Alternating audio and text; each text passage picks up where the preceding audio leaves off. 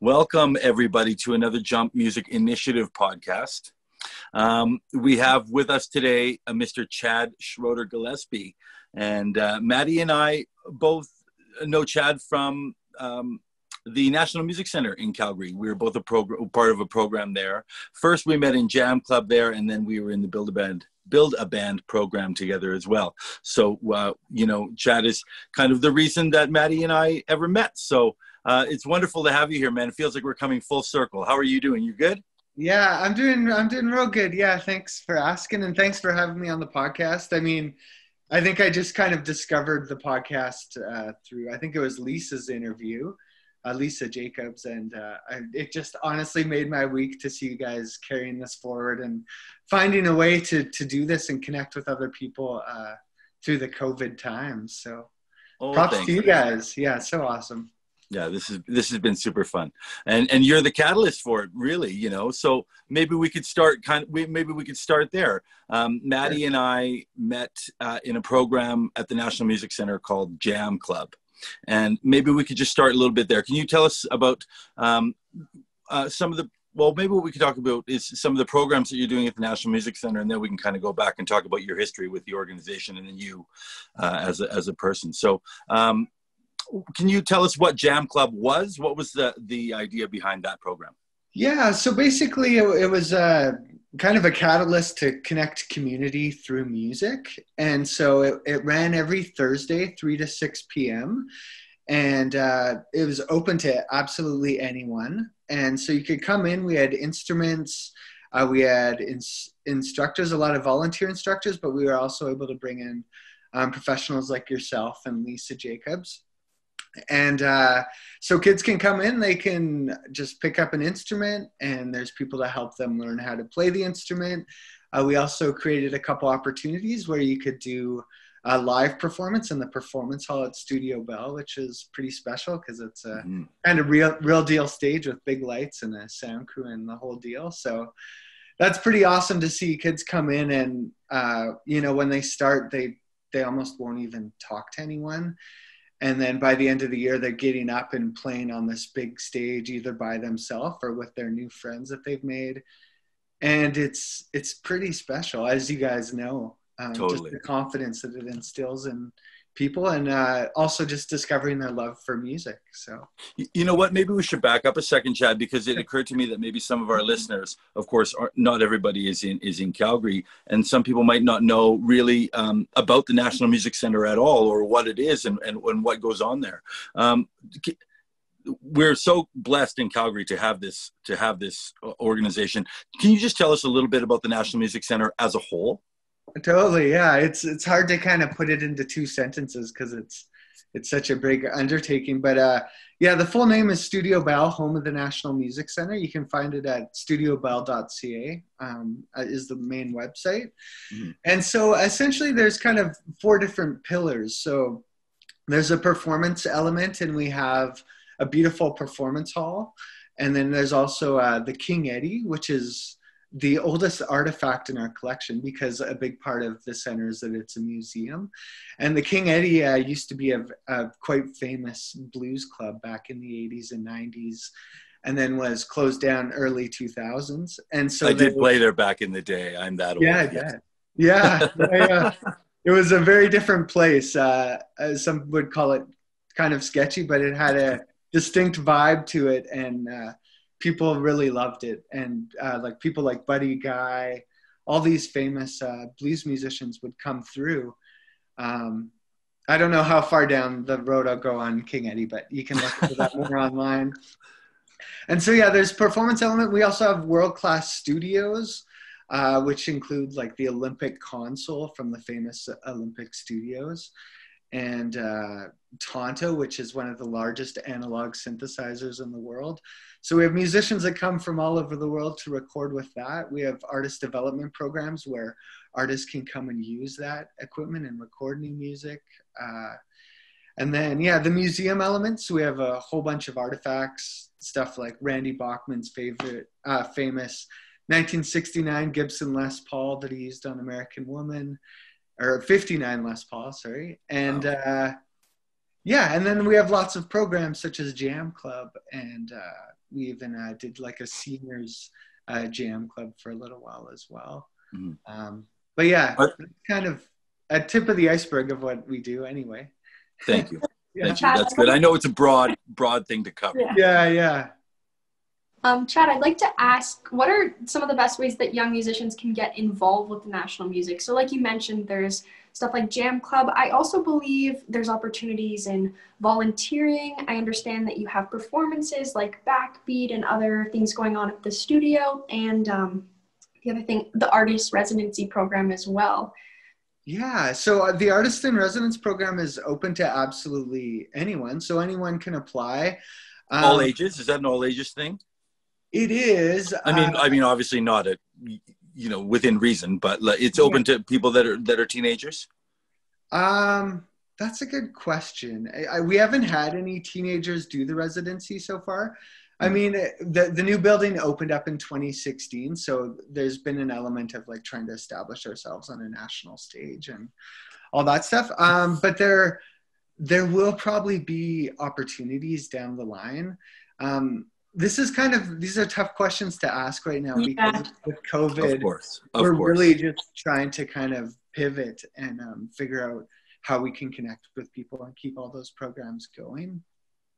So that's a bit of a complicated question to ask, but you can absolutely volunteer, and all the info is just on the website, studiobell.ca. And so yeah, you could do it through there.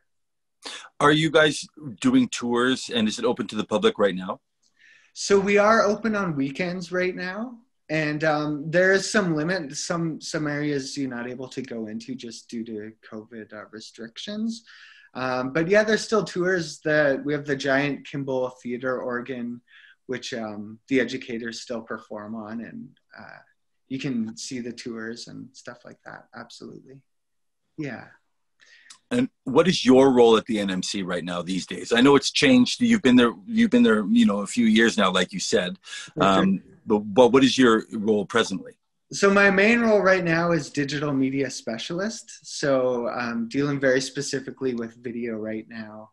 That's really the top priority for the organization. So I do little mini documentaries on the Artist in Residence programs. We do videos on Jam Club showing sponsors and just people what it's all about and how they can get involved. We do interviews with the Hall of Fame inductees. So Sarah McLachlan, I went out to Toronto to interview Tom Cochrane. Cool. Stuff like that. So yeah, it's kind of all over the map, whatever's needed. I've even, one of the funny ones, I had to do a commercial for the Corey Hart exhibit. And Brandon, my boss, was like, okay, we need a commercial for CTV, and I need you to record a song that sounds like Sunglasses at Night, but isn't. And oh, interesting. It's all kinds of things. Did you have to write that song and record it? That day I did, yeah. Wow. It was just me in the basement on Logic with like one of my guitars. And then it was hilarious when I saw that on TV. I was like, oh, that's how that happens. So, interesting though. It's really interesting that you were able to, use your musical background to create something to help your video, your video role, I guess, sure, which is your main role right now. But having that diversity and being able to add the audio to the video is probably something that's pretty valuable in your position. Yeah, absolutely. I mean, especially with any not-for-profit organization, the more skills you can bring to the table, right, the better. Yeah. Absolutely. I wanted to ask you a little bit more about how you got started in music. Is that something you always knew that you wanted to do? Did you start out playing music, or did you know you wanted to go into video? And then how did that kind of lead you to the National Music Center? Yeah, okay. So I started playing guitar when I was 12, and up until that point I played hockey professionally, and it kind of came down, you can't do everything, just like it was too expensive. So I remember going into my dad's room, and he was sleeping, and I shook his hand and I told him, it's gonna be guitar, and that was that. And so I ended up with a guitar and started playing that around 12 years old. And then when I was 19, I decided I really wanted to learn more about rhythm and really learn drums seriously. So I pretty much stopped playing guitar and started practicing drums like 6 hours a day. And then a year and a half later, went off to music school on Vancouver Island. And so I did a jazz performance diploma for drumming. And At which school, Chad? So it's called Vancouver Island University. It's kind of like the Mount Royal College of Vancouver Island, which is now Mount Royal University. Yeah. Yeah, totally. And so I did that. I've played in a bunch of bands. I taught drums for a few years. And then I had an issue with my hand, and I had to not stop playing drums, but I just couldn't pursue it like I wanted to. And randomly took a course in media studies. And we had an option. You could build a website, do photography, or do a video. And I was like, man, it would be so cool to do a documentary on my music community. So I did that, and literally the learning curve was vertical. I barely had ever had a computer in my life. I went to the library and got the biggest video camera because I thought it looked the most professional. It's probably the opposite. And I made this video, and the production quality wasn't great, but my teacher said, you know, I think you have a distinct way of being able to put together a story. And so he really kind of got me to pursue it a bit more. I submitted that movie and got a scholarship to the Gulf Island Film and Television School. Oh. And then a short that I made there, I won an award for at the Vancouver Island Short Film Festival. Got a grant to make another documentary on independent media on Vancouver Island, and won an award for that. And so it was just kind of the universe or whatever was like, hey, you should check this out too. You know, you can still do music, but maybe there's something else here too. And maybe they'll bridge together in a cool way. And so trying to make this as concise as possible. But I ended up moving back to Calgary, and my mom was always like, there's this place, the National Music Center. I think you should keep it on your radar. There might be something there for you. And so that's where I did actually end up. And when the building opened in 2016, my mom actually passed away shortly before that. But we got to kind of walk through the building together. Oh, that's nice. Yeah, and so it was really cool how that all came full circle. And then when I moved back, I just started playing guitar again, and that's kind of how that happened. Volunteered with Jam Club, and then became an employee and all that stuff. Is that it in a nutshell? Oh, that's exactly what I was looking for. And to be honest with you, Chad, I didn't know that about your film past. That's very cool. Very cool. Okay. Yeah. Wow. Yeah. We've sometimes on the podcast, or lately, I guess, we try to discuss a little bit about non-performance roles within the music industry, because I think that it's such a huge industry, really. But young people, or when you're just getting started, you can kind of only see this much of it, and you think that it's kind of performance or nothing, or right.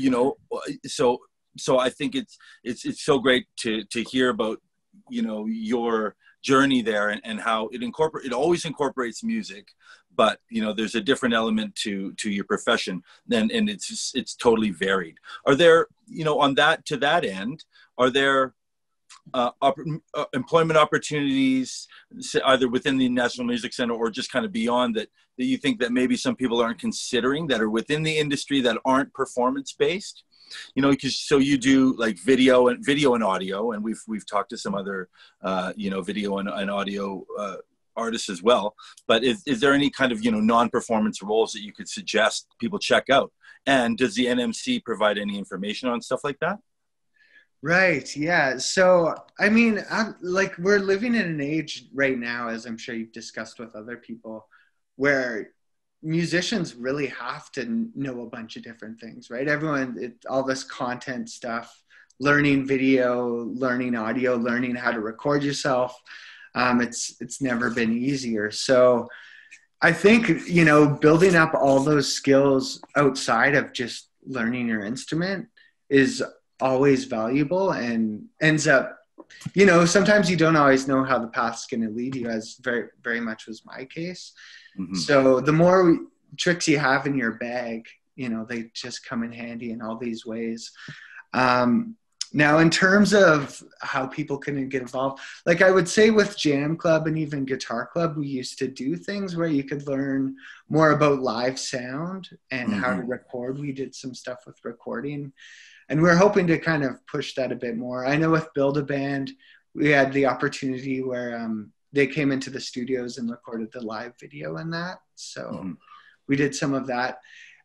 It's just tricky. It honestly is really tricky for me to answer specifically what NMC's offering, because we're just working on preparing for what it's going to look like in 2021.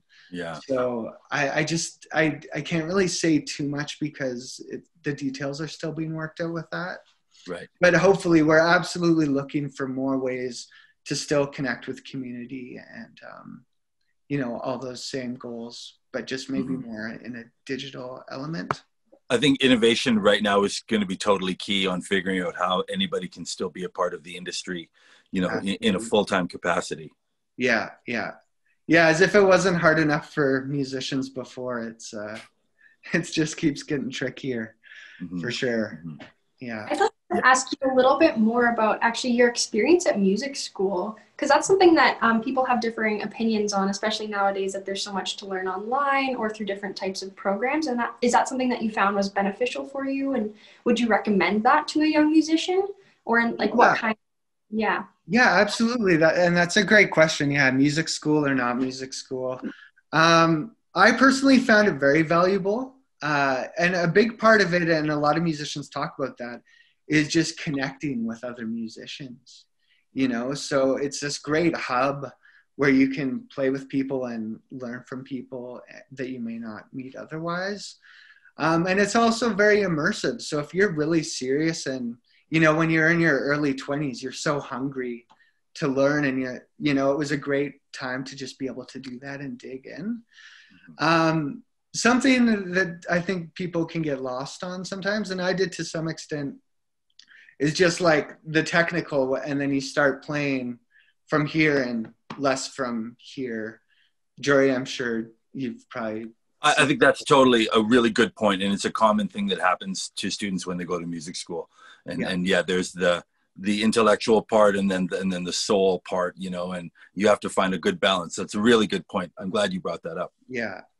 And the thing is too, like that was so jazz performance, and with jazz, I mean, sometimes you get so much stuff thrown at you and you're like, okay, I have to learn all this and I have to learn these modes and get all this under my belt and be working with the metronome all the time.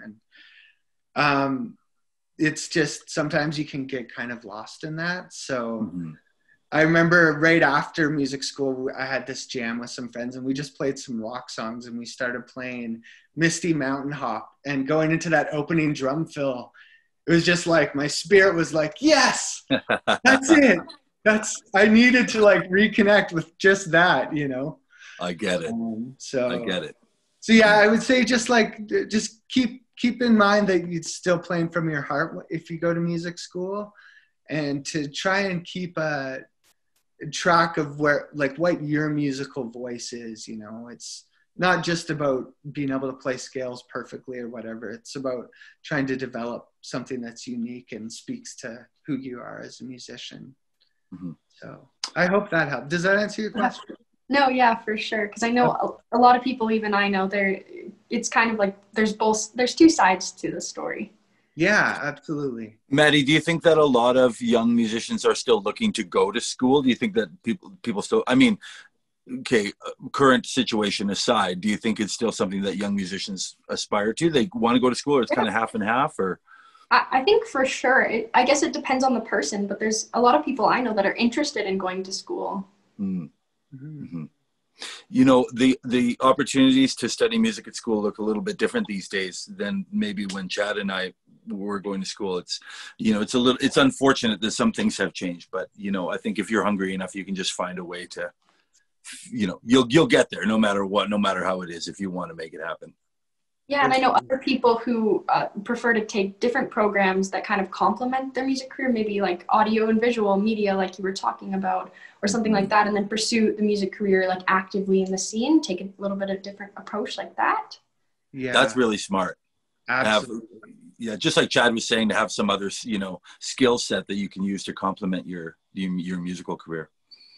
Chad, where do you see things going this year? We're good. Winter's like, man, snow hit the ground today. Yeah. What do you think? What do you see happening for music and musicians like in the next 6-8 months? I know obviously a lot of things are going to have to be online and digital and stuff, but where do you see things happening in the next little while? With the National Music Center, or just as just in general? A big scope. Yeah. Well, I think everyone's just scrambling to kind of find a way to make the digital thing work and evolve the digital element of it, right? There's the challenge where there's, just jamming with someone, if we were to pick up an instrument, there'd be that lag still. Yeah. Mm-hmm. That's kind of a barrier that is tough to overcome. But I think, like, I was just watching an interview with Vinny Colaiuta last night, who's a very famous session drummer, played with Frank Zappa, Sting, you name it, like a gazillion recordings he's been on. And he was just talking about how important it is that we need to, or musicians need to find a way to be compensated properly, and just the challenge of this idea of file sharing. It sounds like such a nice term, but it really has hurt the industry in a substantial way.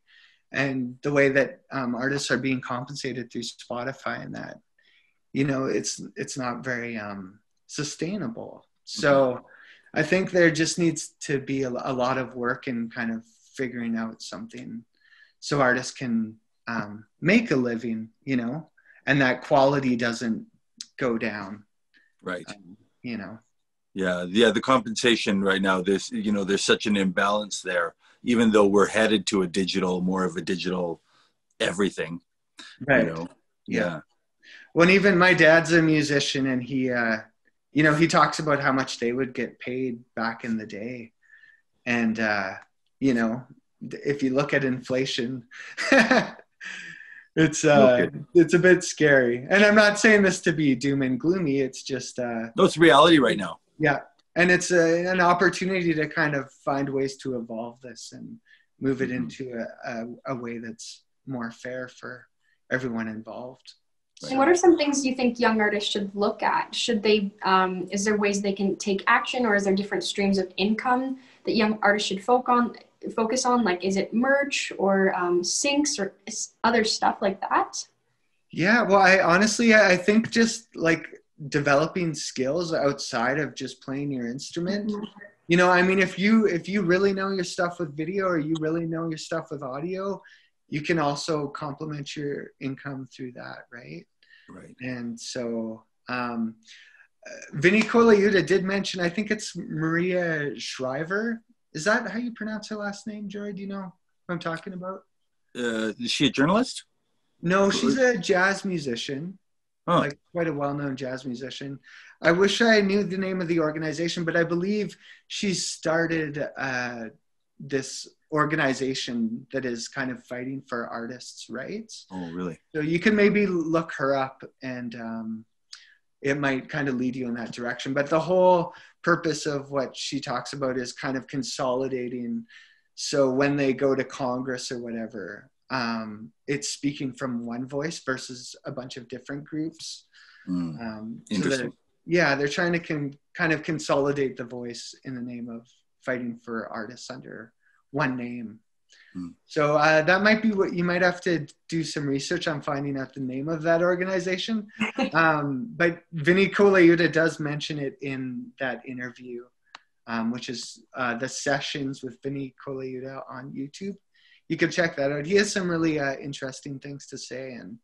And just hearing about his career, his life is inspiring. No doubt. So I dig Chad, in there. Yeah.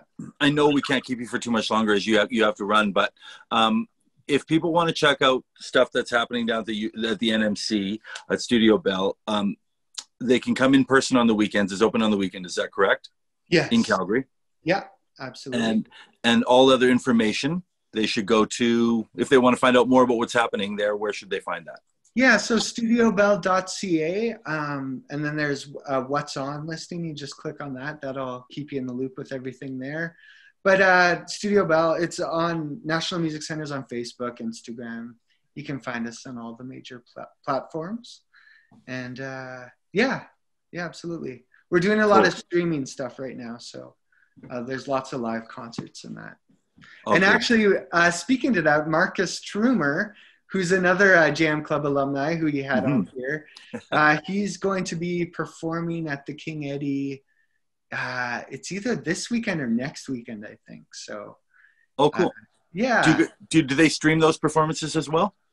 Yes. I'm not sure. We have a couple that we're not live streaming, and he might be one of them, but it's kingeddie.ca. You can find out the exact date when he's playing. But yeah, that just made me so happy to see a Jam Club. And Marcus is just kicking so much butt. His singing is so great, and his guitar playing keeps getting better and better. And yeah. Yeah, I know. It makes me really happy to see how far everybody's come to, Chad. It's it's wonderful to see, isn't it? Yeah, and it was so great to have the build a band element come in and to bring you and Lisa in to really kind of level things up. I know that meant a great deal to Maddie and Curtis and Diego and everyone involved. So huge props to you guys. And Maddie, this is so awesome you're doing this. It's so great to see you kind of, again, diversifying how you're involved in music, and so excited to see how you evolve as a musician too, because you're already. And on that note, Chad, yeah. Maddie's band Exit Division just cut an album, and they just have a new video that's coming out soon. I know maybe I wasn't supposed to say anything, but I'm excited about it, and I know you will be too, and you're gonna love it. So keep your ears open for Exit Division releases. Exit Division. Okay, are you guys on Facebook or Instagram? Yeah, Instagram and Facebook and YouTube. Great. I will add that right away, and I will share that video all over as much as I can. That is so great. Yeah, I think you're really going to love it. Man, thank you very much for taking some time and talking with us today. Hey, thanks for all the awesome work you're doing. Anytime. Take care. Okay. Thanks, Chad. We'll talk to you soon. Yeah. Bye. Bye.